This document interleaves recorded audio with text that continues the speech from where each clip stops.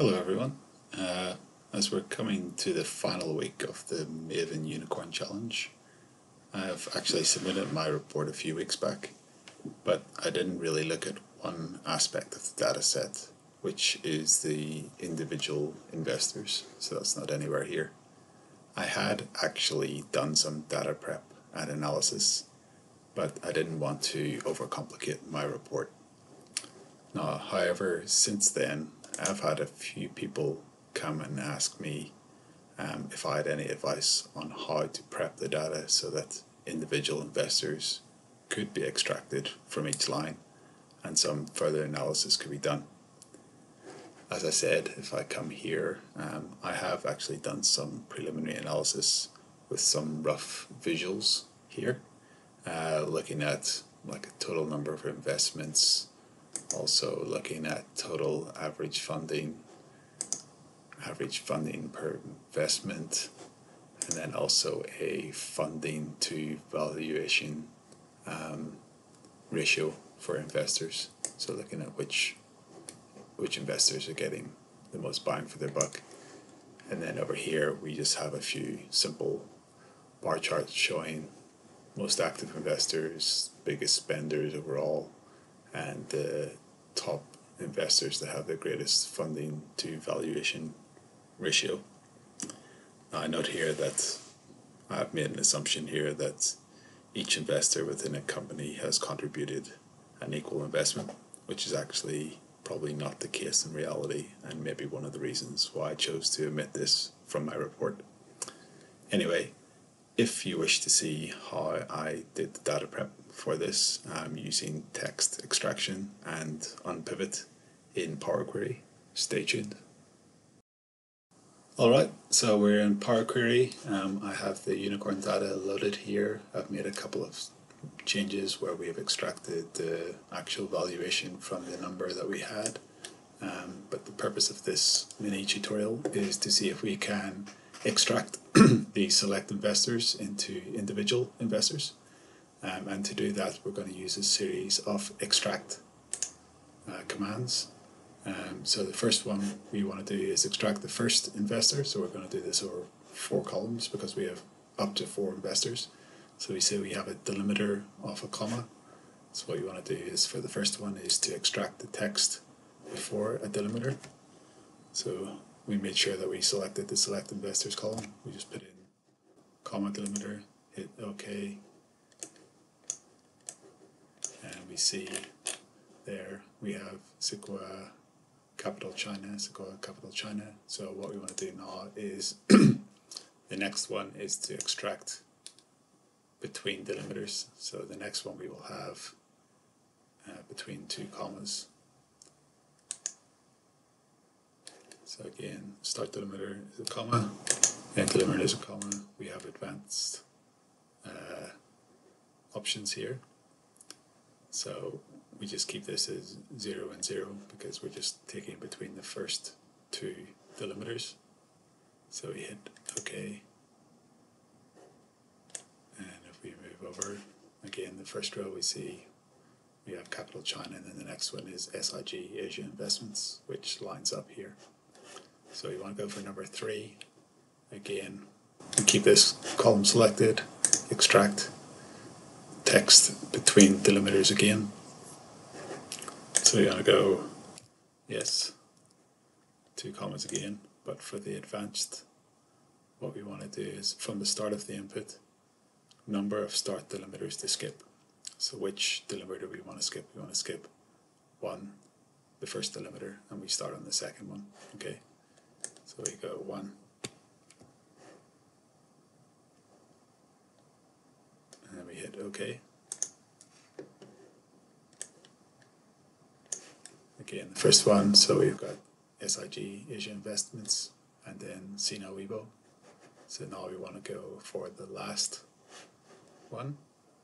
So again, just extract. This one I'm going to use again still text between delimiters. You could probably use something else, but just for the sake of consistency here, instead of 1, we can select 2. And we should see, no, so We see that not all unicorns have 4 investors, but luckily the first one has 4, so he uses as an example. So SoftBank Group. So that's basically splitting out each of our investors into individual columns. Now, what you want to do is then unpivot these. So what we can do is select all these columns. We go up to transform. We select unpivot column. So next we want to tidy all of this up. So this column is not actually required. So we remove that column. This column we can rename as investors. And we also want to tidy it up a little bit. So we'll go to format, trim, and then also we want to get rid of those blanks. So we load all of these, we unselect the blank.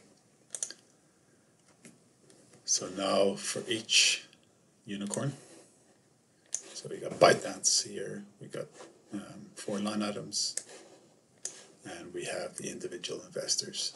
So that's how you can effectively extract each of the investors from that column and then replicate them for individual line items, and that will help you in your analysis.